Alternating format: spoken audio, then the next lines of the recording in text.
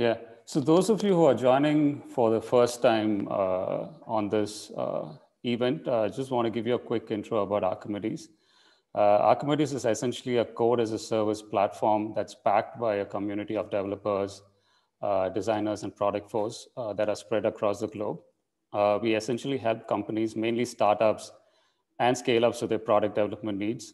We help companies with prototyping, we build beta products, and also develop enhancements for their existing products, along with solving complex engineering problems to help them scale. We'll be happy to chat more about Archimedes and what we do offline in case you want to discuss this further. I don't want to take too much time from this particular talk. And also as part of our endeavor to build a strong engineering community and share our knowledge and experience, we recently started the Engineering Mastermind series, where we bring in speakers who are world-class engineering practitioners who have solved complex challenges across a variety of industries. So this series is set to be a recurring monthly event brought to you by Archimedes. We did our first event in December last year, and this is our second event. And for the second edition of the Mastermind series, I'm happy to introduce Jon Herke from Tigergraph, who will be presenting on high-performance graph databases and its use cases. So Jon is a manager of developer relations at Tigergraph, which is one of Archimedes' partner companies. Tigergraph is one of the world's best high-performance GraphDB companies. In fact, I think they were listed by Forrester Wave end of last year as a leader in the category. So Jon will dig into what makes high-performance GraphDBs and also highlight some of its interesting use cases. We've personally known Jon for, I think, more than a year now and interacted with him on various occasions. He's incredibly passionate about his work and brings a lot of enthusiasm to his role as a community manager and as a mentor to young developers. He's also the founder of Futurist Academy. It's a nonprofit that's dedicated to empowering the youth to become future STEM leaders. So thanks, Jon, for taking the time to give us this talk. So without further delay, I'll hand it over to you. Really appreciate you taking your time to do this. Perfect. Do you just want to go mute on Clubhouse?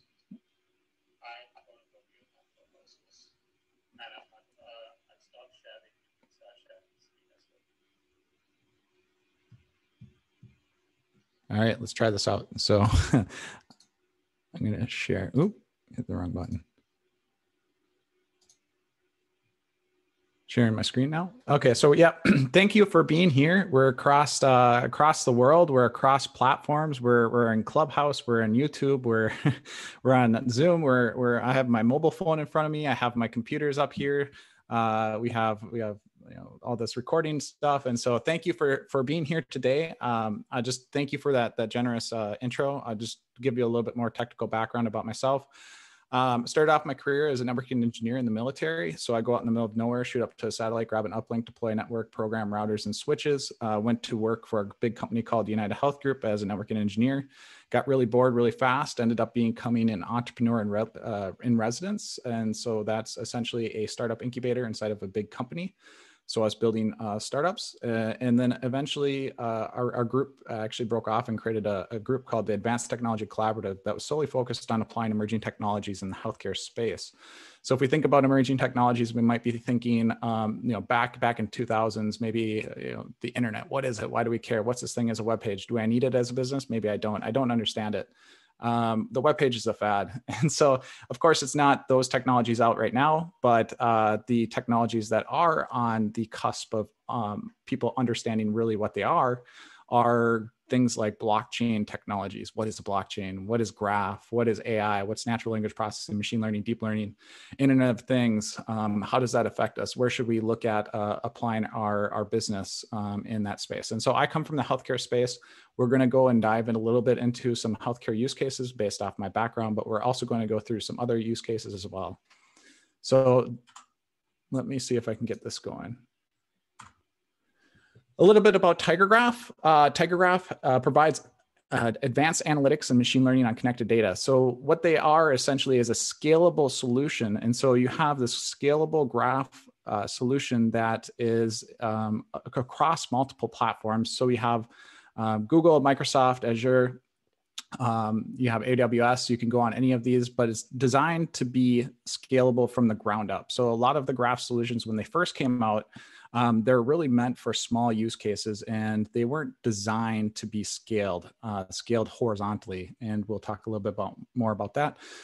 So we have a large companies that are using Tigergraph in the back end, and we're founded in 2012, but we came out of stealth mode in 2017. A little bit about Tigergraph. Essentially, it's a distributed graph database that connects data sets together. And it's not just these little graph database solutions where it's a couple gigabytes. We're growing into terabytes and petabytes. And so how do you have a graph solution that interconnects all your data at that scale? And that's what we're really trying to solve. And so you can see some of our customers here on the left.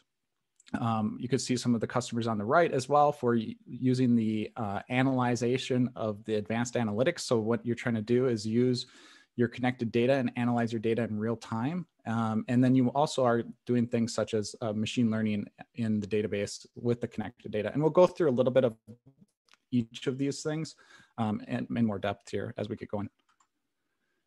A little bit about Tigergraph. We're built to go really deep. When you're thinking about multi-joins and across relational database, sometimes you'll struggle if you start to go 5 joins, 10 joins, 24 joins. it gets a little bit cumbersome, and you can't have real-time data analytics. With having graph databases, and we'll go into this a little bit more, that's not really a concern. We can go 5 hops, 10 hops. You can go as many hops as you want. And our performance of our graph solution versus some other graph solutions, there aren't too many out there that can actually go multi-hops super deep. And once you get past 5 and 10, most other graph solutions fail. I already talked about us scaling horizontally. That's something that's a differentiator in the market. We're also not only scaling horizontally, but we're also parallel processing across all the different machines. If you think about relational databases, one thing that's important is you want ACID compliance. Where ACID compliance, our GSQL language itself is turning complete, meaning you can really do anything you want. Any algorithm that you can dream of, you can write it inside of Tigergraph. And for those that are not developers, there's also this no-code solution. So if you're sort of just dipping your toes in and trying to understand graph, but still want the power of graph, you can actually do that with no code. So let's get started. If I told you that you're already using graph databases multiple times throughout the day, many of you would be like, where is that? But it's true. In 2012, Google came out with things, not strings. They declared in a blog that essentially everything in the backend that they're doing is interconnected data. And so what they're doing is connecting that data together. And as you're looking for a website, that's actually being queried through a graph database. And you might have heard of an algorithm called PageRank, which was named after Larry Page. And that is the algorithm that they use to derive what links that they should be showing you. So you're actually using it every day. You might not be knowing it. And we're going to dive into some more deeper use cases. So what I want to cover are what are graph databases? So why are you using graph databases, and where are graph databases being used? If we can go over this and you can have a general understanding of what is that, why, and where, I think we accomplished our mission today. So what are graph databases? This is a screen. For those of you on Clubhouse, I do apologize because there's a lot of visualizations, but if you think about relational databases, you have these tables. If you think of Excel, you have tables and rows. It's a very rigid schema, but it's very high performance in transactions. There's other things like key value, which adds a lot of high fluid schema, so you can have really dynamic data and have high performance. But one thing that doesn't offer is that deep analytics. And we'll go into a little bit more why that's important later on. And then finally, we have graph databases. Now there's a bunch of different types of graph databases. We're going to talk about label property graphs because that's what Tigergraph uses. There's other graph databases called RDFs. Somebody have a question?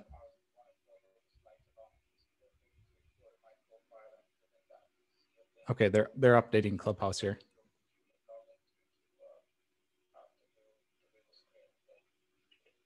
All right, thank you.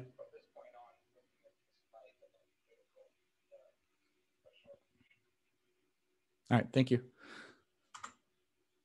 So we look a little bit about, relational database or relational row store. So that's an atomic storage unit, which is in a row. We have columns within that. It's a very fixed design. And when we do joins, they're being done at query time. And so we're joining all the different tables. On the right-hand side, we have the atomic units are actually stored as nodes and edges. We have nodes that have attributes. So you have attributes within the different elements, and not only nodes, but also the edges. The relationships are stored in memory pointers. So what you can do from that is you can calculate stuff in real time. You're accessing the memory, and it's really fast. When I say fast, it's about 1,000 times faster than a join. So when you're putting data into your graph solution, all the data itself is actually joined as it goes in. So it's linking it as it goes in, and it's stored in these memory pointers. And that's what makes it incredibly fast.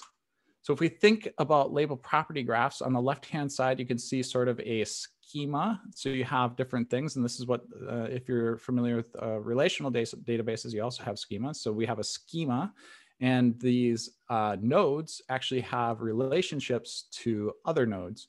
And so on the right-hand side, what you can see is that we have an order node, and that order node has attributes. And so it could have an ID, it could have the quantity, it could have whatever you'd want to include as an attribute for that specific nodes. And you might also hear me say vertices, nodes, vertices. If I say one or the other, they're actually the same thing. And the other thing is that you can see that we actually have a attribute on the edge. And so we're storing the date attribute on the edge. And that's pretty important when you have multiple different things that you're processing. You're looking at certain dates at certain times. There's other things you can do with dates and times with trees.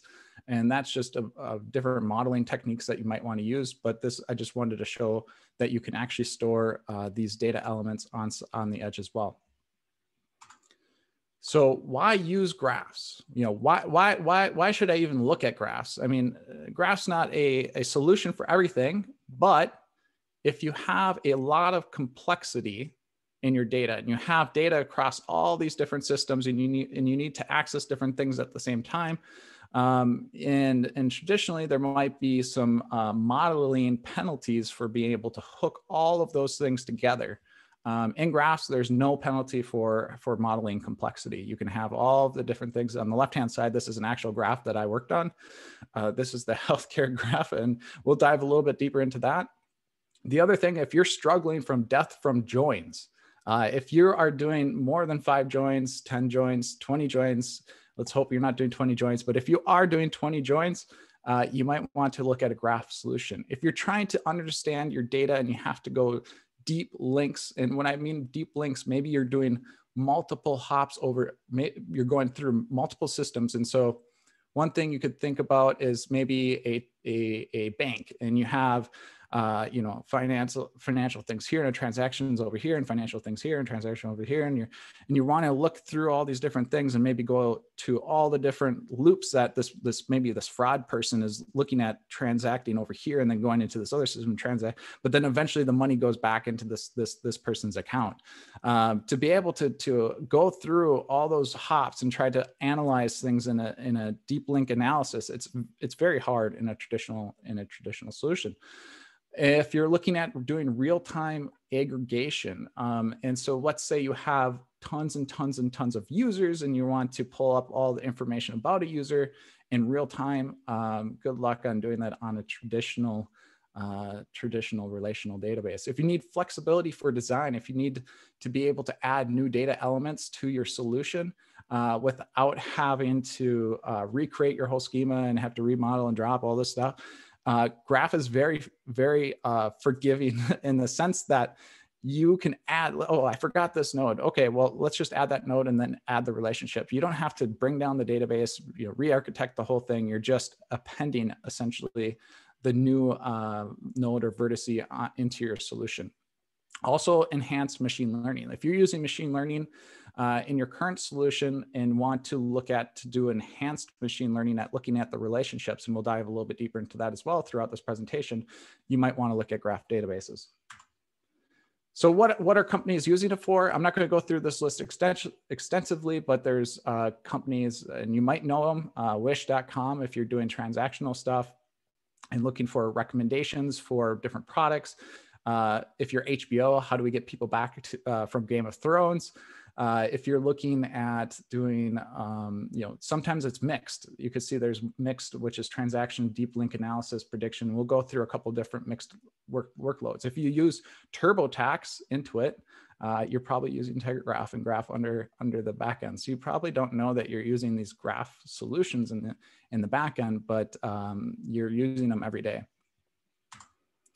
So what I wanted to go through this because I think it's a good exercise, and this goes a little bit from the use case that I've been working on back in my days at UHG and Optum, is we have a lot of highly complex data across multiple systems. So if we think about a patient, and a patient has a claim and a prescriber and a facility that's linked to the doctors, and then we have medical records and claims, and not only claims from one system, but from a dental, which is a whole nother business, and we have claims from this other system and claims for prescription, and we have all of this data. And what if we wanted to have all that data with our 50 million patients and retrieve that data as fast as you were just clicking on LinkedIn, right? You're just going to LinkedIn, all your stuff shows up. How do we make that happen? Well, it's not going to be possible with traditional databases. So what we want to do is look at how we would model that in complexity. So on the left-hand side, we have the sort of, this is a mock solution. And what we would want to do is then model this solution with a patient, and a patient has prescriptions. As we showed before, you have these nodes that have connections. So every time that there is a patient that has a new touch point, let's say they got a prescription and they got another prescription, maybe they got diagnosed with an allergy. You can see that there's a start date, maybe their allergy goes away, I don't know. And then let's say they have a couple different claims. To get all of that data, because it's interconnected and modeled, all we're doing is doing a one hop. We're just doing a one hop to go grab that data. And that's in milliseconds. So we can grab all that data across all the different systems that are feeding and streaming. You're maybe doing batch uploads. You may be doing streaming through Kafka. Maybe you have some kind of system set up, and it's all going into your graph solution. You can do things that you were not able to do before. And that unlocks tremendous business value. And so this is a 360 dashboard that is being used by one of the lines of businesses. And what they're trying to do is have all those touch points. So as a person calls in, maybe how do we best serve them? Were they contacted? When was their last claim? When was the last time they did a visit? Maybe we should put some notifications on there because the medication that they're taking, it was determined that maybe they shouldn't be taking it anymore based off X, Y, and Z. And so before this, you were not able to actually pull all that data together, 50 million patients and all of their data points retrieved faster than a Google search. So if you think of a Google search, that's 200 milliseconds. This is retrieved in 50 milliseconds. Now, imagine how much business value that unlocks to have that data accessible in real time and right there for the end users. Excuse me, I'm going to take some water.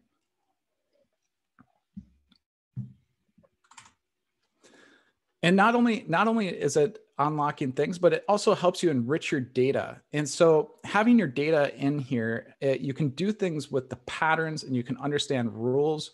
And those rules then relate to new relationships. So I'm going to cover the one on the right-hand side first.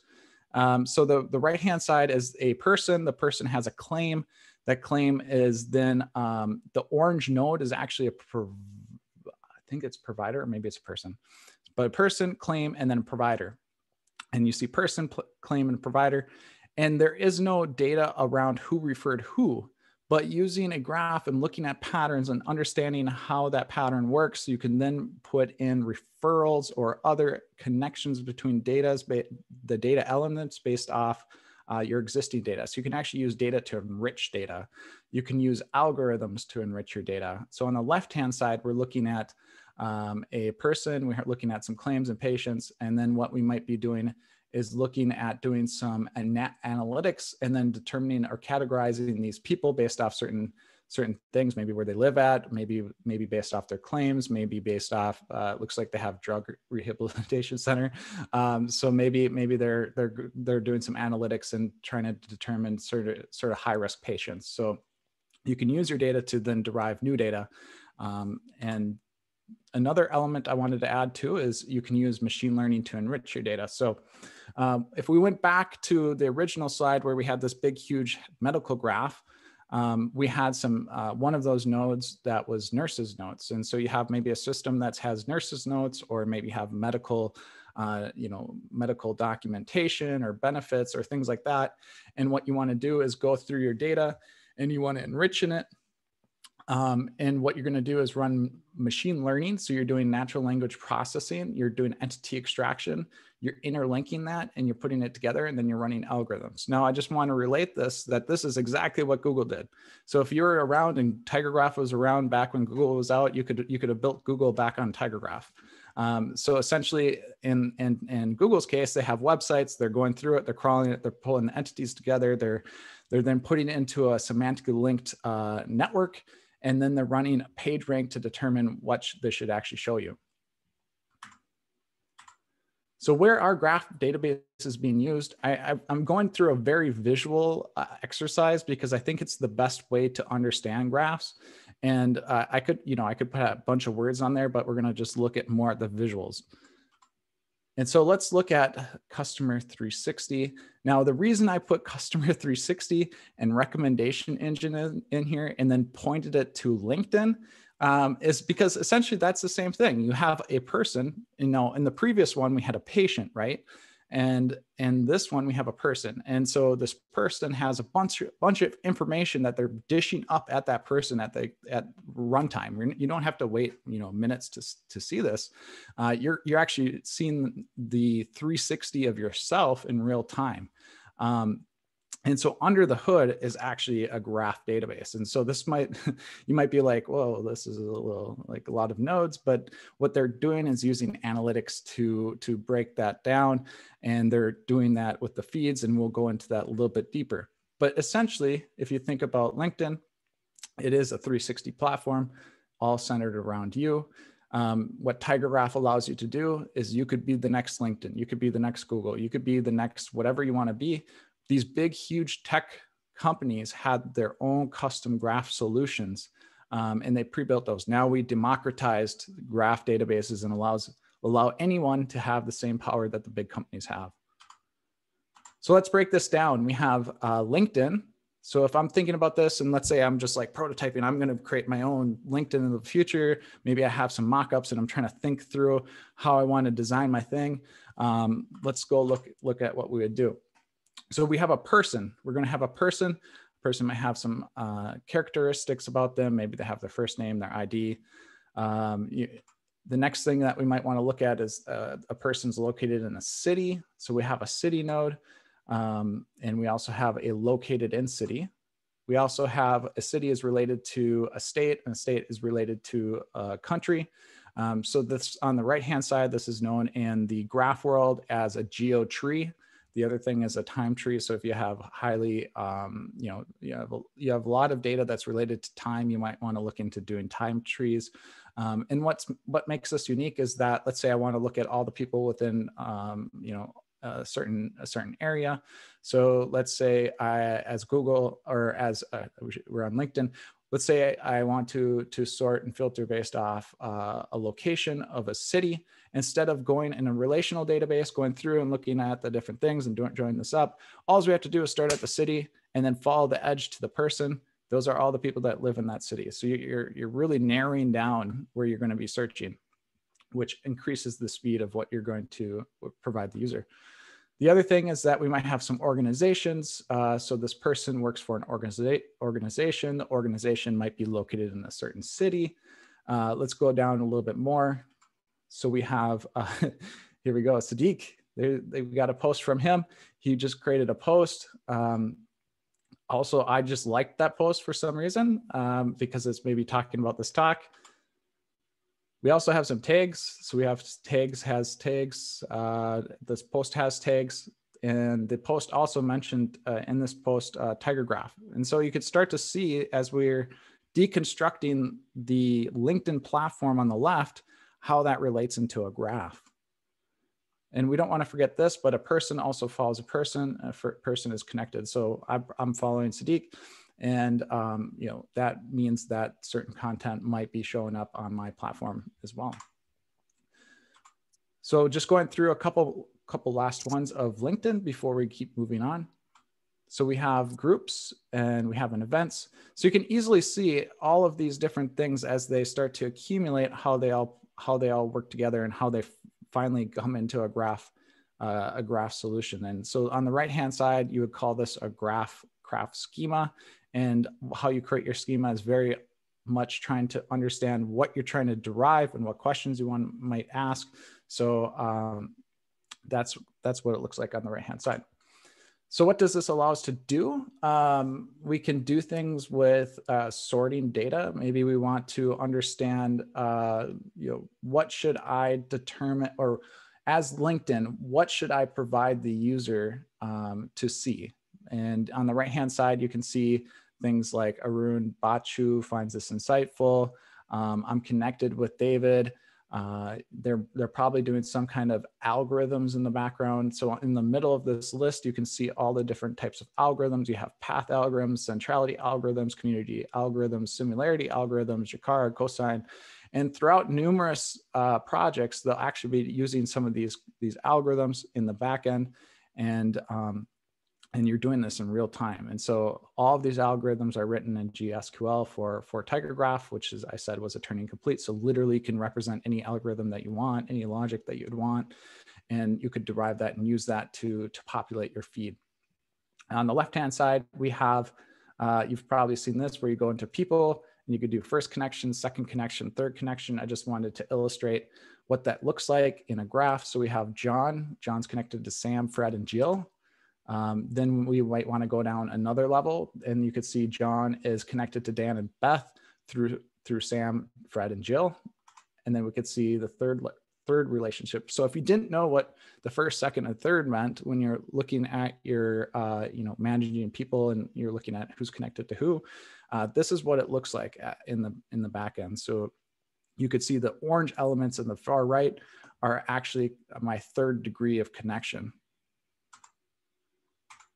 So let's look at some more. So hopefully that gave you some basic understanding of breaking down an actual application. So, we're not just doing a fake application. We're just deconstructing an actual application and showing how it was modeled. Let's get into a couple of different other use cases. If you use Netflix, we talked about HBO. Hey, Netflix, if you want to join the Tigergraph train over here, you can come over here and jump in. But what they're doing is they're doing recommendation engines. So if you look at over here on the right, we have the 99% match. That's using similarity algorithms. And what they're doing is they're looking at an individual. So we have Alex likes the, let's see, the Dawn Wall and A Quiet Place, and we have Kevin likes the Quiet Place and searching. And what they're going to do is they're using this algorithm to determine, okay, this person is similar to that person. This person liked this, and this, and that other person liked this, and this, and then that. Okay, well, maybe we should recommend that to this other person that's really similar to Alex, right? They're sort of the same people. They watch the same movies. They're in the same genre. Let's say Kevin didn't see that movie yet. Well, maybe we should recommend that movie to Kevin. Now, that's not only in Netflix. Everyone's used Amazon before. You've probably scrolled down on a product and you see this customers also bought. So they're recommending different products.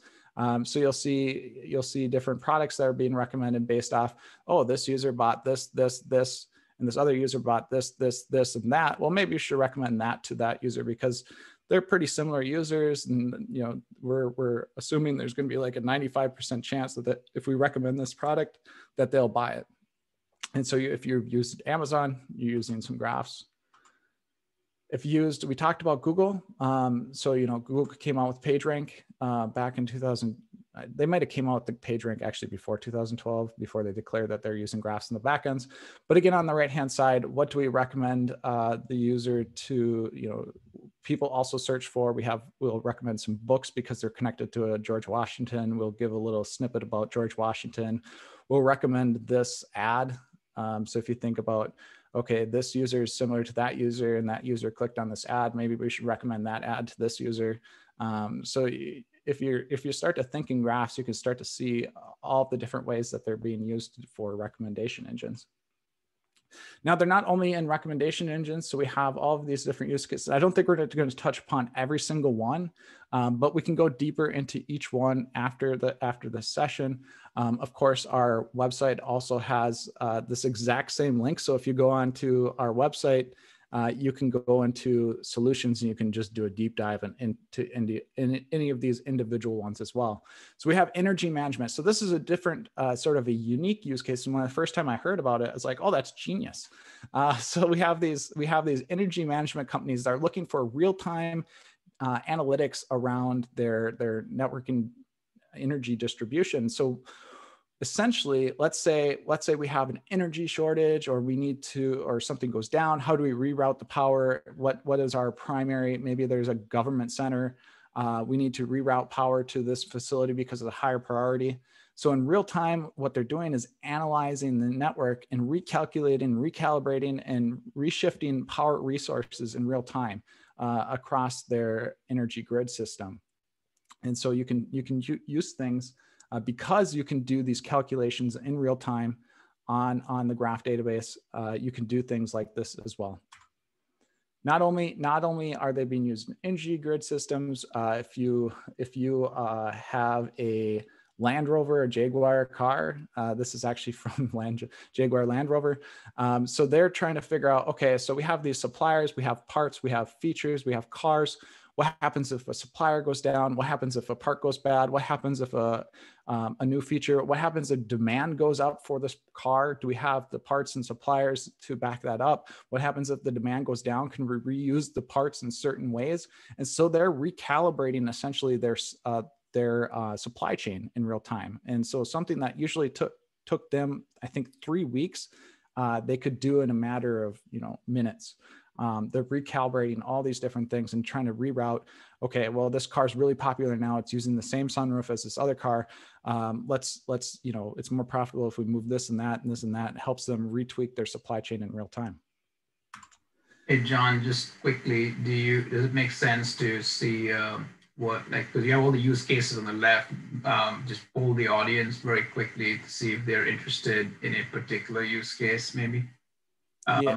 To go into further, I personally would pick what you've picked, which is fraud detection, but would love to get a sense of what folks maybe want us to go into a little bit more. Yeah, and these next slides are all on fraud. So if you want fraud, we're going to go deeper. Anybody have opinions on want to go into specific use cases?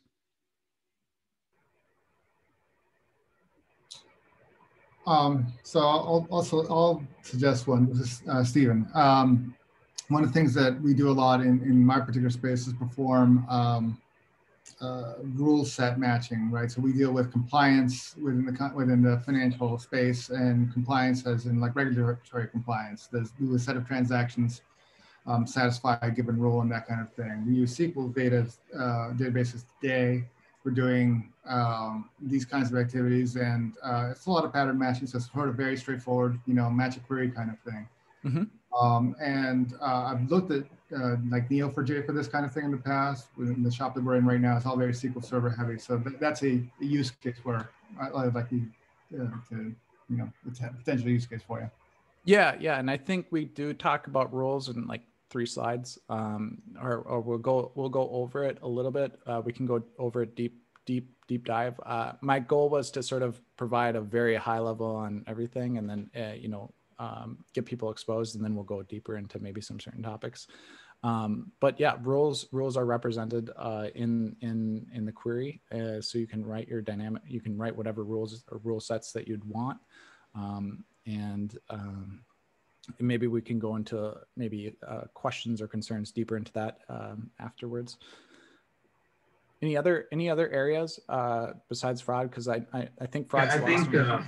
I think Josh just messaged on chat saying fraud is good if it involves community detection. So I think my question would be to clarify what that means, community detection, Josh. So he's specifically talking about maybe somebody. Okay. Cool. Seeing the chat, John? Yeah. So if you're doing got some feedback. Yeah, if you're doing community detection, you can run different algorithms to do that, or multiple algorithms to do that. You might use an output of one algorithm as an input to another algorithm. But yeah, you could do I think like community detection. Okay, so you might want to do you could maybe do cosine similarity or Louvain. You could look at doing different algorithms based off whatever data you have. And I can bring you to the algorithm library and different use cases for that. And we could go deeper into that at the very end. So I just want to get through this and we can go deeper. And then maybe I can answer your question better. Okay. So we talked a little bit, so we talked a little bit about AI machine learning before, so we could do data enrichment. This is actually being used graphed features. So it might be a little bit hard to hear, or hard to see, but on the left-hand side, you have a good phone, and on the right-hand side, you have a bad phone. And so we're actually looking at the different aspects of each of these to determine if they're a good phone or bad phone. So on the right-hand side, you can see that we're looking at the call duration. We're looking at is there nobody calling that person back, that phone's been rejected many times. And so this is actually being used by a huge, I think I can say the name, China Mobile. So if you have ever gotten your phone where you have all these spammers, spamming you, what they're doing is they're doing real-time detection of spam. And maybe if you have an iPhone where it pops up and shows you it's spam, they're classifying in real time. So they have all these different features that determine what is a bad phone. You have all these different features that determines what's a good phone. And so there might be many connections between different phones. So I'm calling my mom's calling my dad's calling my brother's calling my sister. And you can see all these different groupings within the connections. You can also see there's friend hops. You can see there's a stable group of calls. It's not just this one guy calling random phones all the time. It's consistency across different devices. So you can do this to classify different things. And why is this important?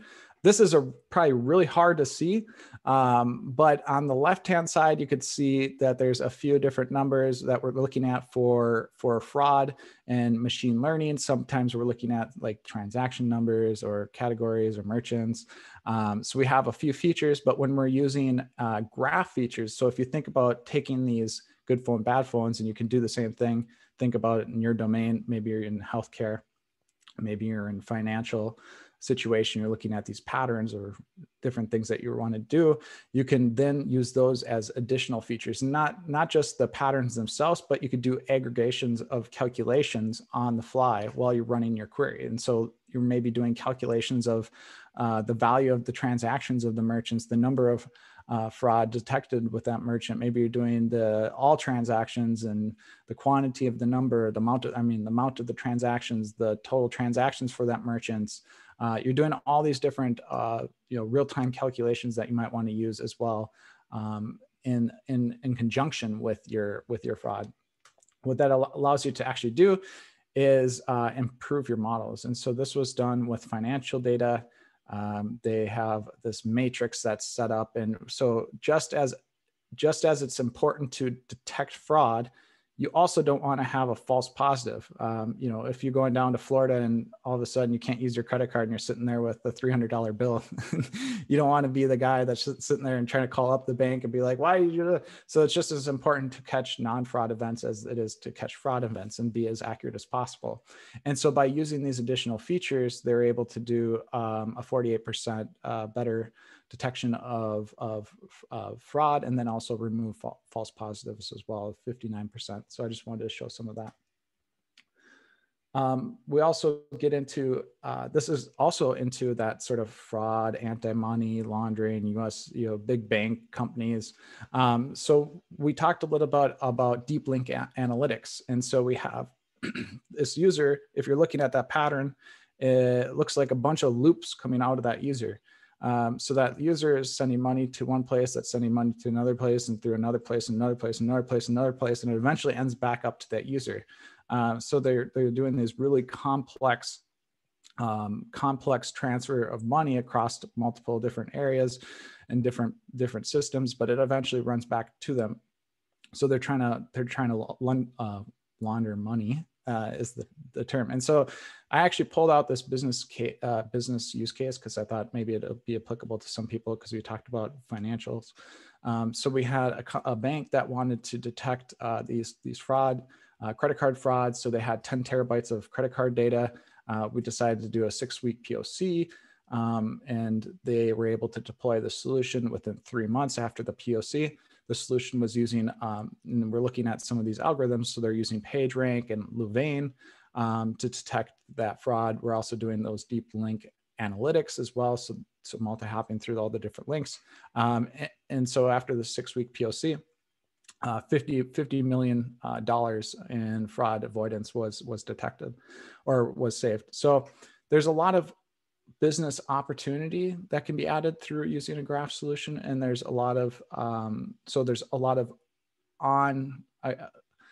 undiscovered business value, and there's a lot of operational savings that can be done. And that's something we realized when we're working and building the solutions back in the healthcare space. So what does that look like? We're still on fraud. So a fraud solution, you might have these rules. We just talked about rules. You might have machine learning, statistical models. You might have some, different alert systems. You might be using machine learning features, as we talked about. We might be using some different algorithms. We might be putting a combination of all these different things into alerts. And then we're giving that alert to a user. So a user can do a deeper dive, do an analysis. It goes to an investigator to determine what they should be looking at. And then we're feeding that data back in and sort of, it's a circular process.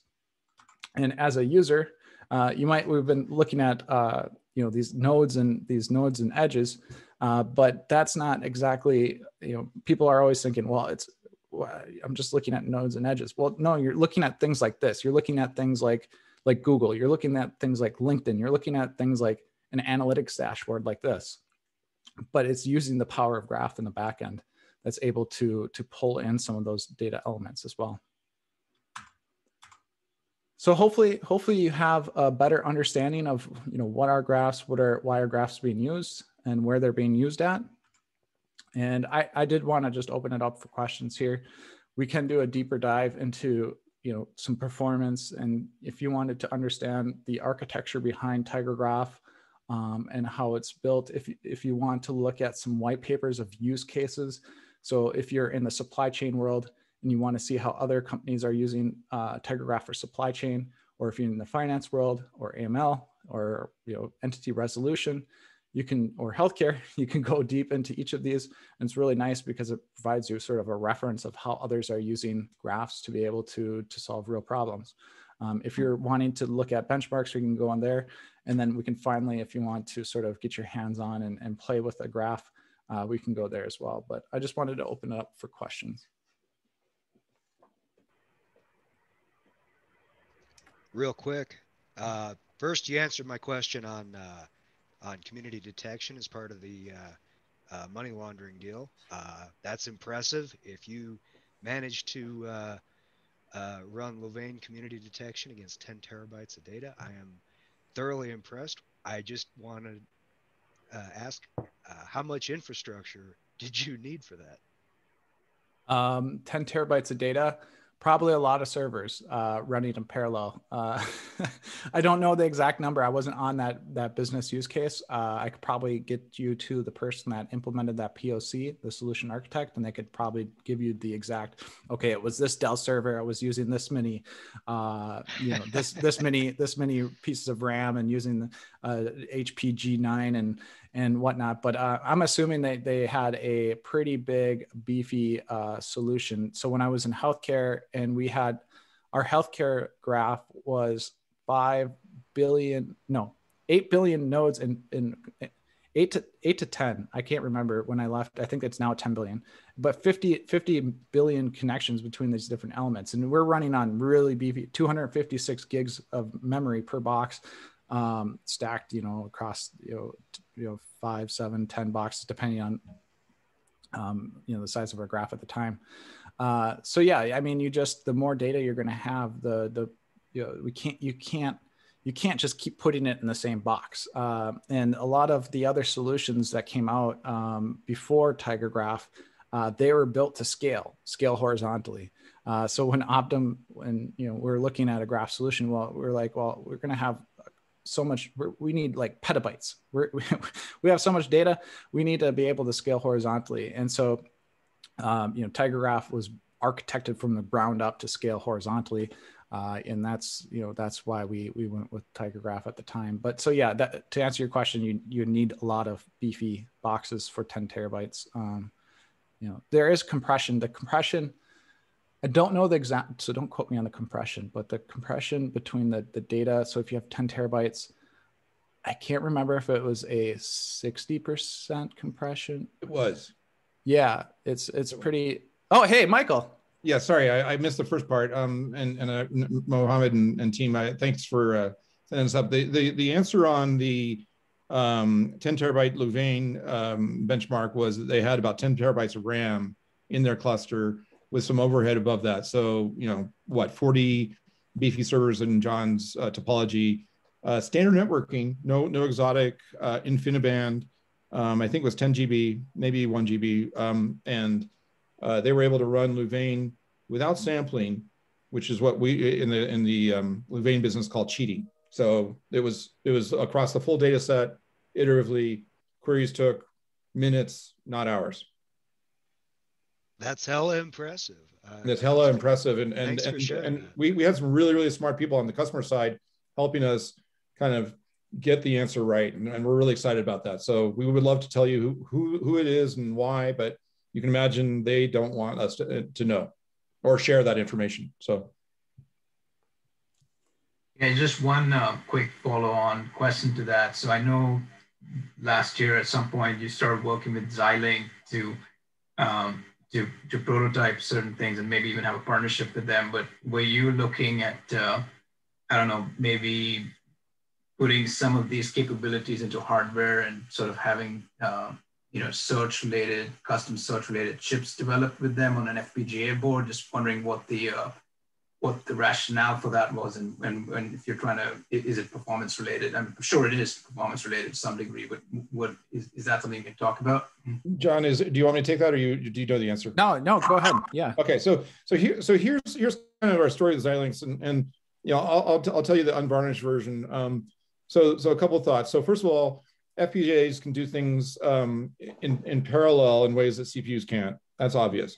But what's interesting is that we actually are able to run C++ user-defined functions on the Xilinx Alveo card. And that includes things like cosine similarity, Louvain, and we're working on other algorithms. And so with cosine similarity, we're 40x faster than an Intel Xeon, a high-end Intel Xeon. When it comes to Louvain, it's 20x faster. So we have significant performance acceleration. We have not yet gone down the path of kind of asking Xilinx to customize their hardware to us. The mouse can ask the elephant to dance, but you really got to be smart about that. What is impressive and encouraging is the performance deltas that we get from UDFs out of Xilinx. And so we're able to do things in real time that we couldn't do, except, much slower. The challenge is that we still don't have kind of the full Tigergraph SDK for Xilinx. And so we still have work to do on that front, but we're working on it. And so they are now able to scale out with lots of cards across a single server and lots of servers across a fleet. And so the summary is that we're leveraging existing capabilities within Xilinx And we have more work to do to make it easier for our partners and our customers to actually be able to implement those UDFs, on their own without being an expert in the world of Xilinx. So great progress so far, a lot more work to do, and we can't wait to share more information, especially now that Xilinx is part of the AMD family. And you looked at, there is an AWS offering that allows you to do sort of customized FPGA boards on AWS. Have you looked at that at all?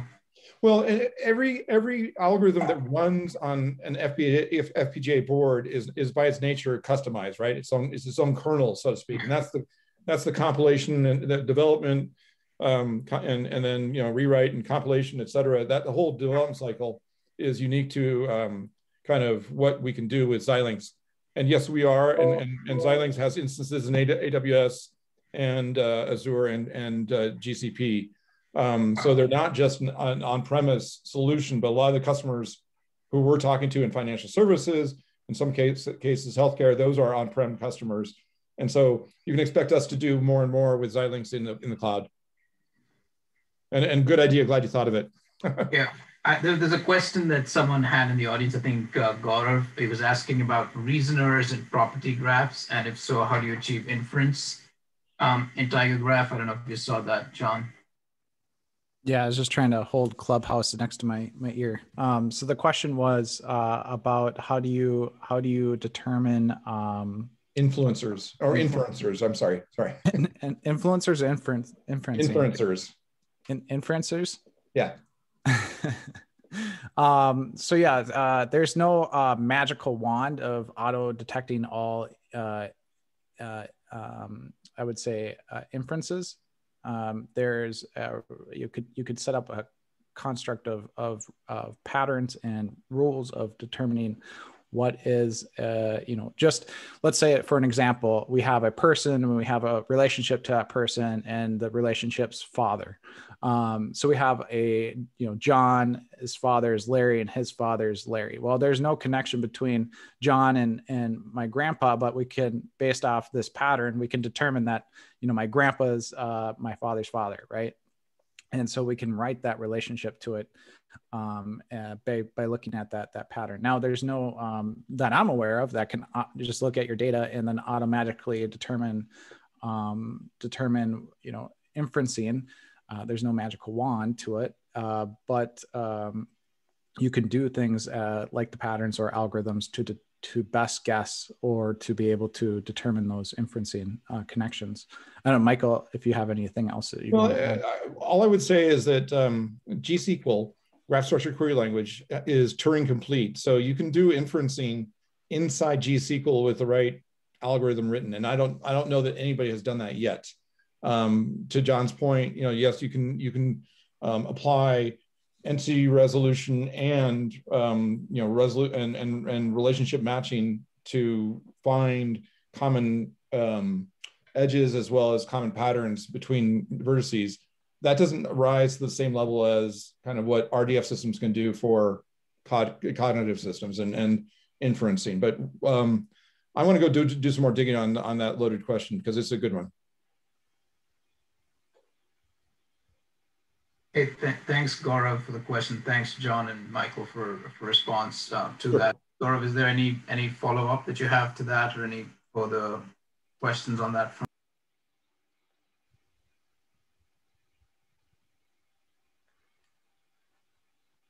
I think you're on mute, Gaurav, so you'll have to unmute if you want to ask.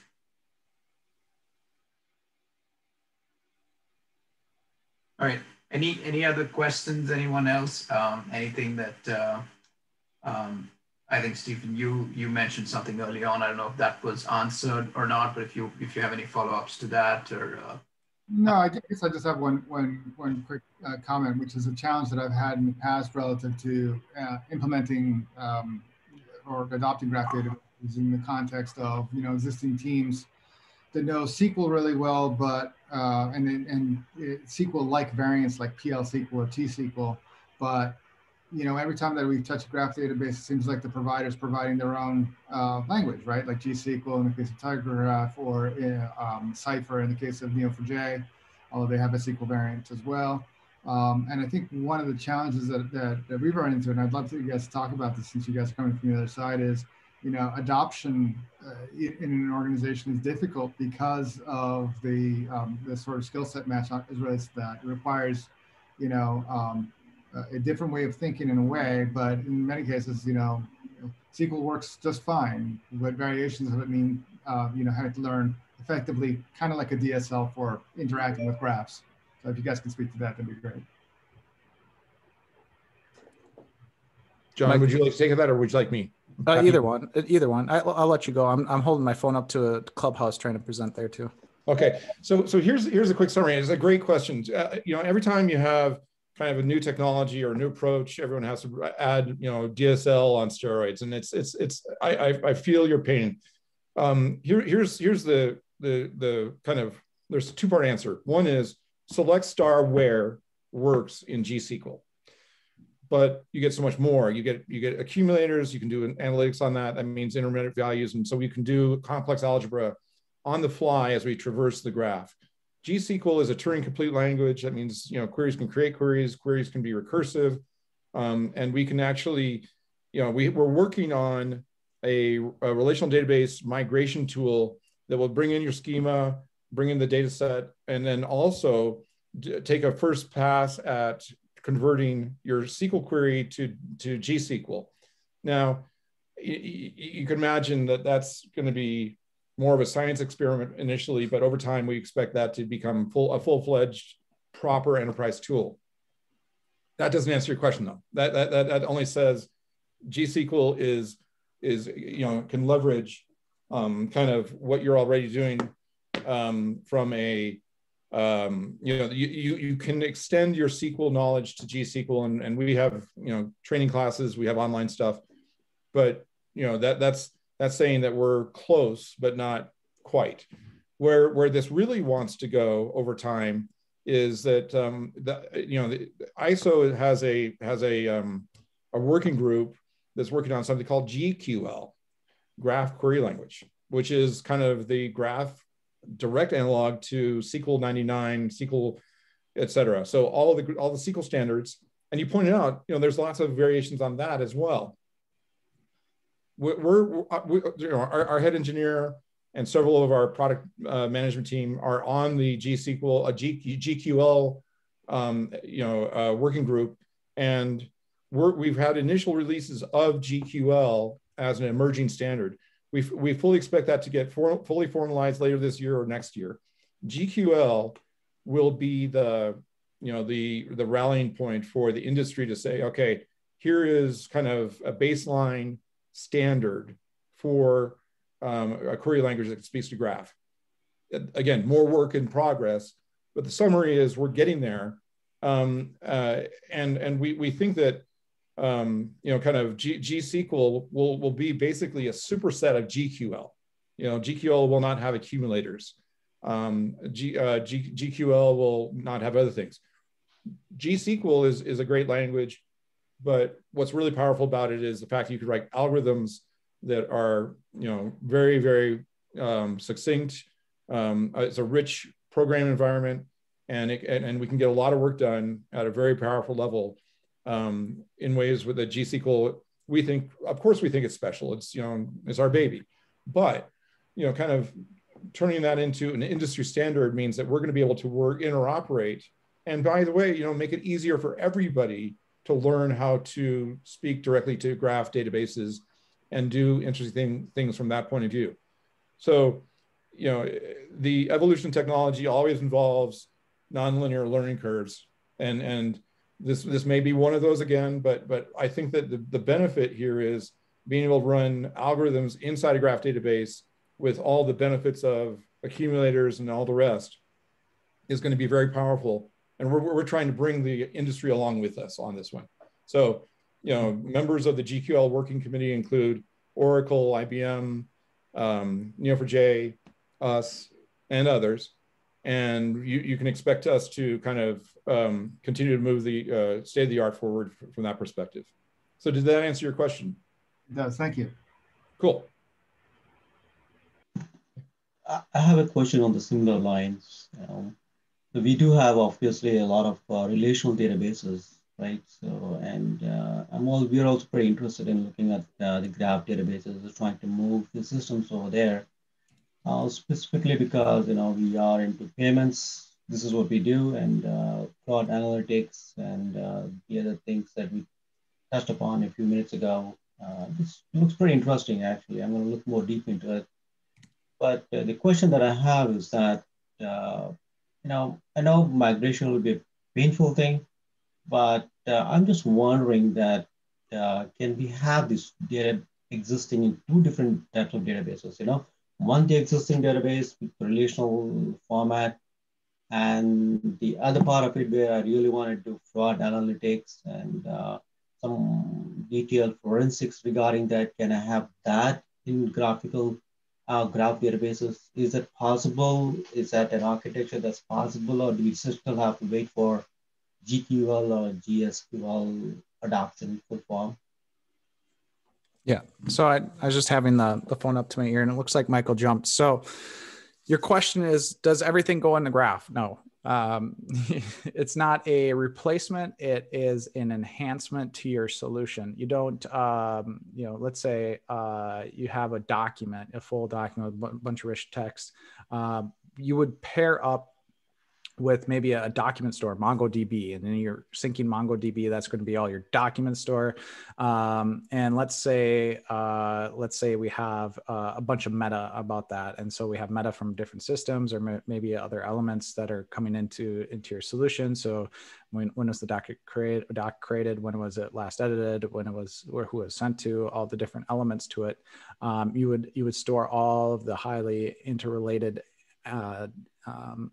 data inside of your graph solution. So I wouldn't say, hey, here's Tigergraph and here's going to replace everything that you have, and it's going to be the source of truth. And when we're using it at United Health Group, we would have source systems, and we would pump data into Tigergraph, and the data would still go into other solutions. So if you think of like a hose coming out of your house, and you have a little splitter, and the water's coming out one end and the other end, we would be pushing some of that flow towards Tigergraph, and especially if it's highly interrelated, interconnected. Of course, we didn't want to put like everything. We don't want to store all the text of the nurse's notes inside of Tigergraph. Maybe they're in a document store, but we'd store maybe where that reside inside of Tigergraph. And so when we're searching that element, we know exactly where it's located, and then we can extract it and pull it exactly from where it's at. So I guess the answer to your question is it a full, do you just pump everything into Tigergraph and replace your systems? No. You identify where there's complexities and where there's a lot of interconnected data, and where you need this data accessible at real time, and what data you need. And you store those elements inside of the graph solution. You don't just, of course there's like, I guess some people have used, tried to replace it. I don't know exactly if there's a single customer that just replaced everything and just had just Tigergraph.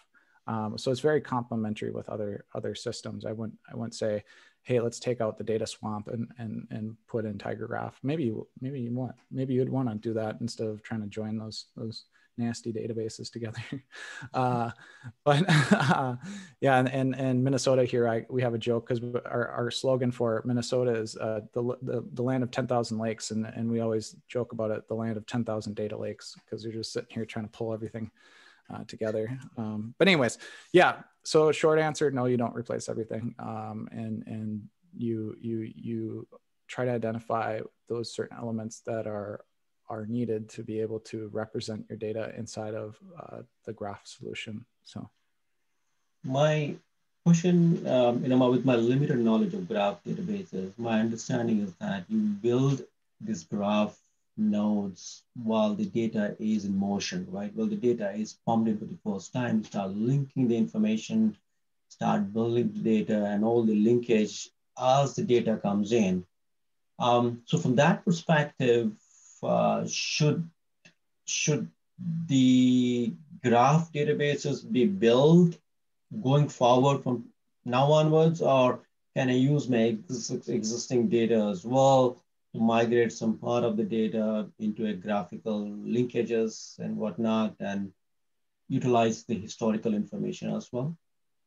Yeah. So, so you're saying that you've pumped data into a graph and it auto-populated.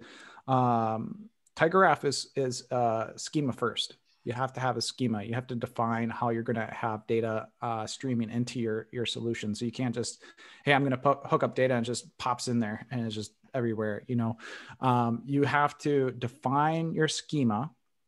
And there might be a graph that has a subgraph. So you can actually have multi-graphs inside of Tigergraph. So that's important when you want to do this data should be accessed by that data, but there's a certain node, maybe a person that's accessible by multiple databases. But all of that is defined in a schema first. And so you have your schema, which are your nodes and your edges, and those nodes and edges have attributes. And when you're pumping your data in, you have a translator. You have to know where your data goes into the graph, and so you could have loading jobs for maybe you're pulling data from Kafka, and so that when that data comes in, it's going to be put into where it's connected to, and so that you're going to start to see your graph populate based off how you defined your schema, and your data is going to flow into your graph defined by that schema. And I could show you a very like a simplistic way of viewing that if we want to go into sort of like, hey, let's set up our first free graph. I mean, you just go onto this platform and you can pop, you know, in a few minutes you have your own graph solution, and we can walk through that. But yeah, that's essentially, so data wouldn't just stream in and be everywhere. You have to have it modeled. But let's say you have another node, right? And you want to connect that node into your graph. Maybe it's a new data element from a new pipeline that has more connections to existing data. That's fine. You don't have to like tear down your whole graph solution, put in that new vertices, and then bring your whole graph solution up. You just essentially append that. You'd make a schema change. You append that new vertice and maybe the new edges, and you start to pump that data into that. And so it adds that additional flexibility that you can do in real time. So your data's actually still, you know, working, and you're adding that new element without tearing things down. Thank you. Yeah. Is there do you guys want to, you know, demo? Can you also check with on Clubhouse to see if anyone's got questions there? Just they can raise their hands and I can bring them in.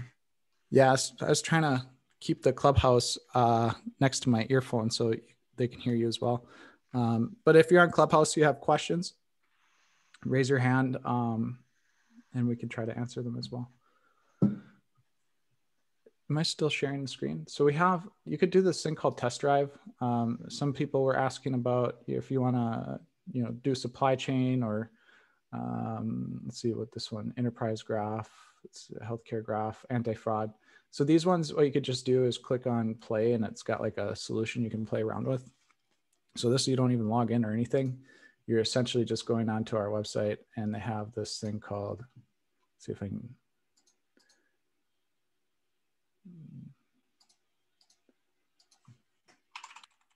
Show you how to get it in case you want to follow along. So you go to tigergraph.com, you say get started for free. And I think it's try online demo. Yeah, it brings you to like all these. So these are real, like not really, they're really running live. And so you can just pop in and start to play with them. And so you have this nice graphical user interface that's on top of the database. Let's look at this one specifically. It's an anti-fraud use case. Let's see how it's modeled. Okay, it's pretty simple. They got a user. The user has some, you know, vertice or some elements around it. It's got a connection back to a user. The user has a transaction. Looks like there's some kind of, you know, payment instrument. I suppose that's maybe a credit card and a device that they're using. So this is a schema. Someone defined the schema. They created the schema with these different elements. I'm just seeing if they have any data on the edge here. Is user transaction a API or is it data element? The user what? User transaction or user received transaction. Oh, this one's an edge. So a user received transactions. Let's actually look at some of the data, what it looked like. So this is really a simplified version because it's just taking CSV files. So you said you said this one. So there's like a transactions. And so we have a user ID, a client, and a request. And so they're essentially mapping, okay, from this to that, from this to that. If we click on here, it's loading in some more data. It looks like this was a timestamp. They're connecting this relationship from this edge to this edge. So all of this is sort of like the GUI version of a loading job, because it's just saying, okay, here's the CSV on the left-hand side, and this is how it's inserted into the graph on the right-hand side. So if you wanted to use I'll show you how to set up your own if you want to do it for free. It's pretty easy, and you have this full interface, but all these buttons are grayed out. So I could show you how to upload a file or, make these connections and stuff, but it's grayed out for this test drive. So then you have the data in here. Okay, so this has a lot of, it's got 4 million. Is that 4 million or yeah, 4 million edges. And I need to get glasses, by the way. They're coming in 10 days. 4 billion. Oh, is it 4 billion? Okay. And then, so let's say we want to do some exploring graphs. So that's nice to know we have our schema defined. We put some data in there. We all loaded that data up. Let's just choose some random things. So I just chose 5 of everything. I'll just do a sample. Let's say I want to connect on this person. I want to start to see, okay, here's how this person's connected certain data. This isn't really helpful for me because it's just like clicking on things and seeing how things are connected. Where it might be helpful is thinking about how you might want to write your query. You might want to sort of explore certain areas, be like, okay, I want to find all of these that are connected to this, connected to that. How would I write that query? And that's where you can get into your query writing. Let's just run this one. I think this is the one I showed you. So we just choose the user 1.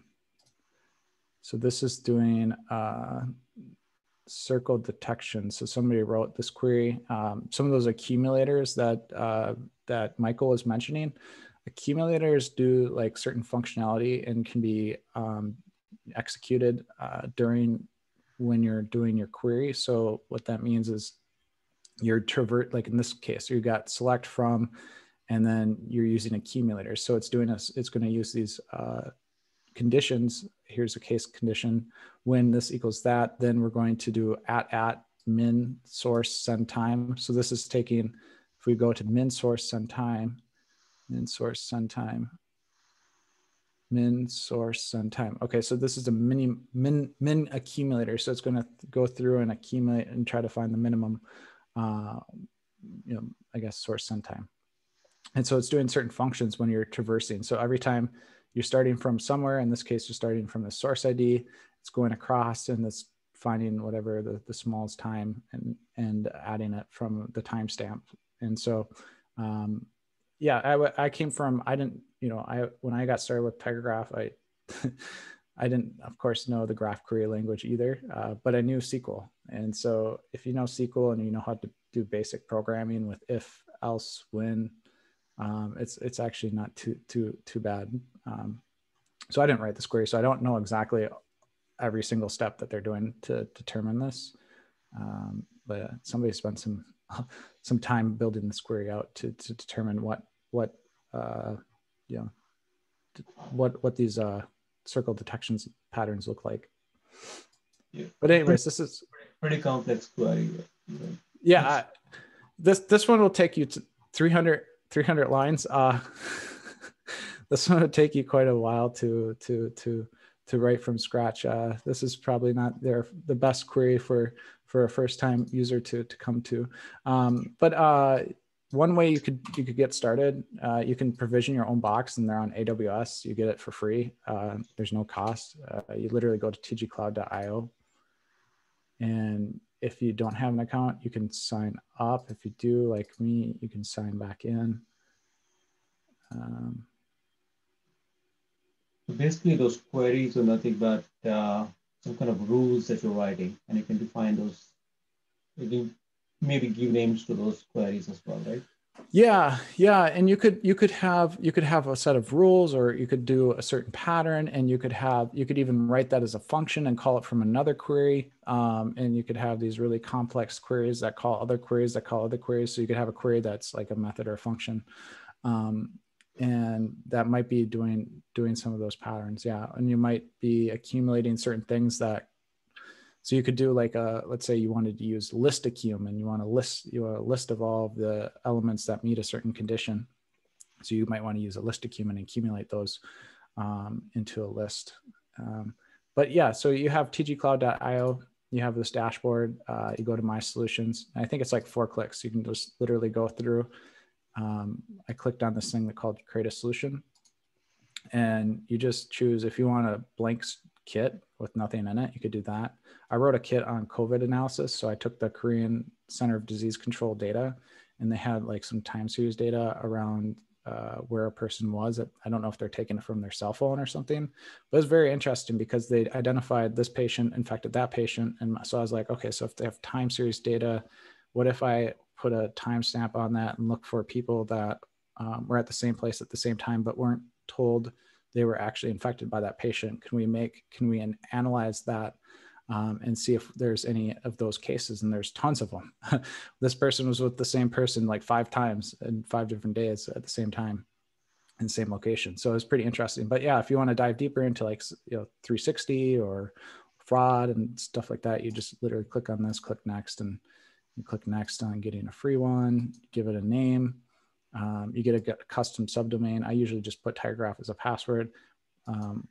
If you click next, it'll just say, does everything look good? And it'll launch it. And so when it launches, you'll have a box like this that you can, mine's sort of stopped right now, but yours would be ready to go. And you just click here and you click actually this application. When your box is ready, you can click this application. It brings you to something that looks like this.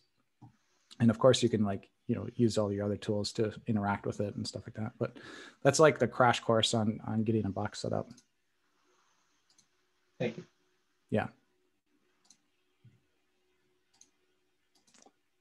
If you have questions like throughout your journey, you can come join me. I'm always in the community asking and answering questions to users. So if you do decide to jump on, you could come on. You guys also have a Discord server, right? That is that a Discord server, or because I know during COVID you had one. I'm not sure if you still have that Discord server open. Yeah. Let's see. Yeah. So I'm muted on Clubhouse because I don't want echo. But we do have a Discord server. So a lot of here's somebody talking right now. So we have a support channel where developers are actually talking to developers in real time. So it's nice to just be able to reach out to people, or if you're, want to show something off, you can do that. Or there's articles and blogs and different resources. Yeah, so there's quite a few people here in the community that just chat and ask each other questions or help each other out. I would say like the community site, community.tigergraph.com, is a lot easier if you have like a specific question that you can have a long form discussion on. But if you want to get to the Discord link, you just click the chat button and it'll bring you to Discord. All right, cool. Yeah, so I think, not sure if there are any other questions. We've run quite a bit over. If there are, for those on Clubhouse, you can ping me on Clubhouse. For anyone on Zoom, I think you have my email as well as you're connected to me on LinkedIn. Just drop a quick note to me or to John, and we can get you in touch with anyone that can help answer any questions that you might have. Also, John, it makes sense that so one of the things we've done for our previous Mastermind series is we've put together like a blog post as well as a video breakdown of the session and shared it. In this particular case, we'll have to think about it. I'm not sure if a blog post makes sense here as much as having the video recording distributed and available. But the other thing that could be useful is having access to that Discord so easily, so people can ask questions there as well. I'm not sure, Satish, if there's any other thing that you wanted John to cover or had any thoughts, but from my perspective, there's a lot of ground that was covered already, and I think we need to figure out how we can how we can get the follow-up on this going, if there's any. Yeah, my primary job is just helping developers out. That's all I do every day. So I'm open to any questions and helping anybody out. The other way that you might want to, if you want to start to get familiar with Tigergraph, this is a cool way to win money. I think we have like $15,000 worth of prizes. It's free to enter. And this specific one is a dashboard visualization one. And so you're spinning up a Tigergraph cloud box, and this walks you through it using Tigergraph and doing Streamlit. So it just allows you to be able to, have a fun interactive way to learn about the technology, and you could compete for a prize if you want to. I just wanted to share this with the when team. Is that constantly running, or does it stop? We're having a hackathon every month. So this is the one for February and March. You can sign up now, but the submission's open through February 22nd through March 22nd. And it's like the prize money is what, for the winner or just in general? So we have first place, second place, third place. We have sort of these categories like best graphistry or best Streamlit, most popular if more people vote for yours, best documented, so you get money if you document well, best UI, and everybody who submits something, the first 50 get a $50 card, gift credits to the cloud.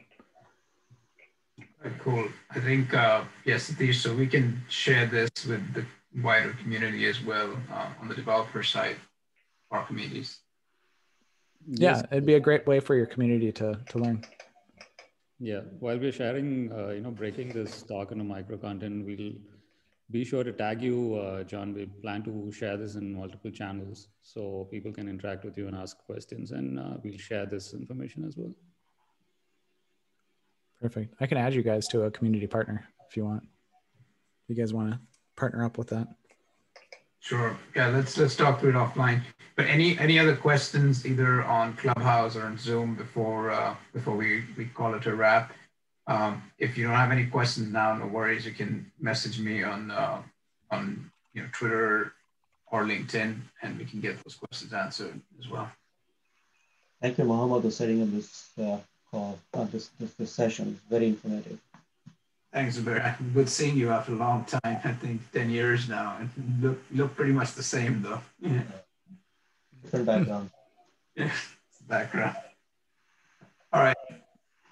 It doesn't look like there's anyone any raised hands on Clubhouse. And unless there's anything else on Zoom, we're going to end the session now. Cool. Well, thank you for having me. Oh, thank you. Thanks a lot, John. This is great. All right. See you guys. Thanks a lot, John. See you.